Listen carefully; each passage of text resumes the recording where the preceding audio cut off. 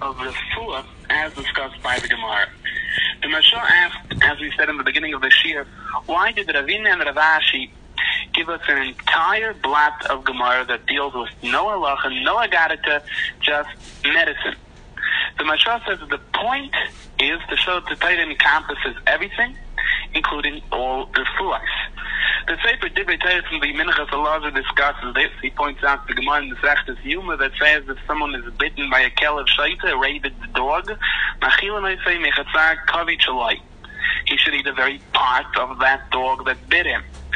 Hagam, that's only one sheet in the Gemara in the Sechtes Yuma, but an idea of being cured by the very, very factor that caused the disease to start with apparently seems something strange. But then again, says the Minchas Elazar, that is something that Louis Pasteur discovered, and the world gives him credit for. The idea of eating from the very disease so the body develops the resistance to it. And here we have a Gemara that touches on this topic many, many years before Pasteur, Lahavdil. The idea of kinim, of life, the b'nei miyayim, the idea that there are bacteria, infections in a human being, concepts that the Gemara discusses well before medical science had any idea of them, historically speaking. He points out a Yerushalmi in the Sechtes Shabbos, V'Eisa Hashem Yimchor Kol Choili, Zerayin, a choili, a sickness of the machshav, of thinking. Yomer B'Lozav V'Nosan Oil Barzel Tzavarecha, Zerayin. And the Yerushalmi points out various psychological pressures that a human mind can endure, depression and so on. The fundamentals of psychology, of the human psychic, well before the field of psychology was born. However, getting back to the refuahs and the many different refuahs in our Gemara, should one be tempted, bisman hazeh, if chas v'shalom afflicted with one of these diseases, to attempt any one of these refuahs? The Maharil says adamantly, no. This is a quote. All the remedies and the lachashim shebechol Talmud that we find in the Gemara, it is prohibited to test them out. The reason he says is quite simple. Now we have to remember that it's really extremely difficult for us to perfectly and accurately identify the samamonim and the various ingredients in these refuahs. Being that it is so difficult, the chances of either getting not all of the ingredients, the wrong ingredients, or not doing things right are quite shchiach, very possible. And if the refuah doesn't work, says the Mariel, one will come to the Malegal Divrei Chachamim. As we mentioned at the beginning of the Shir, it is the opinion of many, and the Magen Avram discusses this Siman Kuf Ayin Gimel Sifkat Aleph, that nowadays Nishtanu Hativya, nature has changed from the days of the Gemara. Others like the Shabbos Yaakov and the Yad Ephraim argue on this. As we mentioned previously, the Rambam is also of the opinion that Nishtanu Hativya, and being that nature changed, it is possible many of the sekanas and the chashashas mentioned in the Gemara does not apply to us. But Vadi says the Minchas Elazar, according to all opinions, Ein Chodesh Tachas Hashemesh, and whatever is in the world is in Torah. He quotes the Zohar Kodesh in his Sefer Divrei Torah, Madur Aleph Chelek Samach Beis. The Zohar Kodesh in Parshas Truma says as follows: Marin is the Bnei Nasha. Kigon Yeroikin v'Kisterin de Asfasa. There are some type of rays of refuah, of healing. And the Zohar goes on to discuss these rays, how it goes through a person. Until this ray goes l'sitra da. And the Zohar compares this to rays of lightning or some type of beams. The Minchas Elazar says his father, the Darkei Tshuva, told him apparently the Zohar over here discusses what doctors revealed many, many years later, the entire concept of X-rays, laser beams, and so on.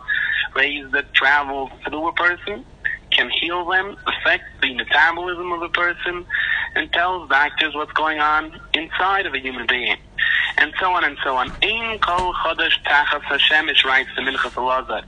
When the entire world was sure that on the other side of the world there is just water, until Columbus discovered America, we had a Zohar Kodesh in Parashas Vayikra that writes, Yeshem diyorim gam b'chelkei tevel, v'elin iloin v'elin teitoin. On both sides of the equator, above and below, there is civilization. Then again, there are those things which seem to be very strange in retrospect to today's knowledge of medical science. For instance, and we refer again to the article of Dr. Shmuel Spiegel, who is a radiologist with University Hospital in London, his article in the Jewish Observer, the Kislev issue. He writes as follows: the Gemara Nida tells us, Gimel Shitzin Yesh Biyadam. The father's contribution is the bone, ligaments, nails, brain, and the white of the eye.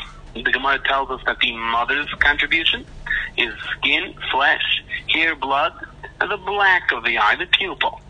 Now, although it would seem that each parent contributes all of the characteristics of the above-mentioned organs, in fact, this is not so. There is no question of the father's genetic influence on the blood group of his child. The color of the hair is genetically determined by both parents. However, major types of muscular dystrophy is a disease of muscle, for instance, myotonic dystrophy, which leads to weakness of all muscles, noted in early childhood. This disease, myotonic dystrophy, is inherited only from the mother. So there is at least one characteristic of the muscle that only comes from the mother. So we understand now, and only now, a little bit of what the Gemara means, that it's the mother that contributes the limbs and the muscles. And it goes on to explain many other diseases of the various avrim, various parts of the body that the Gemara mentions, that retains and can be inherited only from the parent that the Gemara in Masechtas Nida says contributes that part of the body. Most of this genetic research only came to light after 1975, so up until that point one would have said for sure that the Gemara cannot be accepted under any circumstances at face value. Another interesting item that we have in the Siyata Deshmaya of coming across is, in regard to what the Gemara said, one of the items that we learned in this block was about a toothache. The Gemara told us various things to do with our finger, what to put on the finger, and to what parts of the finger. And this is supposed to help for a toothache. What shaykhs does the finger have to a toothache? There's the concept. That's what the Gemara says. But I did hear a report that researchers looking for a way for people not to feel the pain of the Novocaine found that if the hands and the fingers of the body are lying in a certain position, one does not anticipate or one does not feel the pain of the Novocaine. The needle simply doesn't cause that much suffering. They aren't sure why, but it seemingly appears that there is some connection in the nervous system, the way we sit, the way our arms, hands, or fingers are bent or set about, that has some type of a connection with our gums. The point of all this is as follows. The Gemara needs no rayas from psukim, and naturally we don't really understand what the Gemara means. But we have to remember one thing in closing. Today, many scientists, leading medical researchers, laugh at what was assumed to be common knowledge 30 years ago in the medical field. Can we safely assume that 30 years from now, scientists and doctors are going to laugh at today's medicine? There is, however, one thing we can be certain of.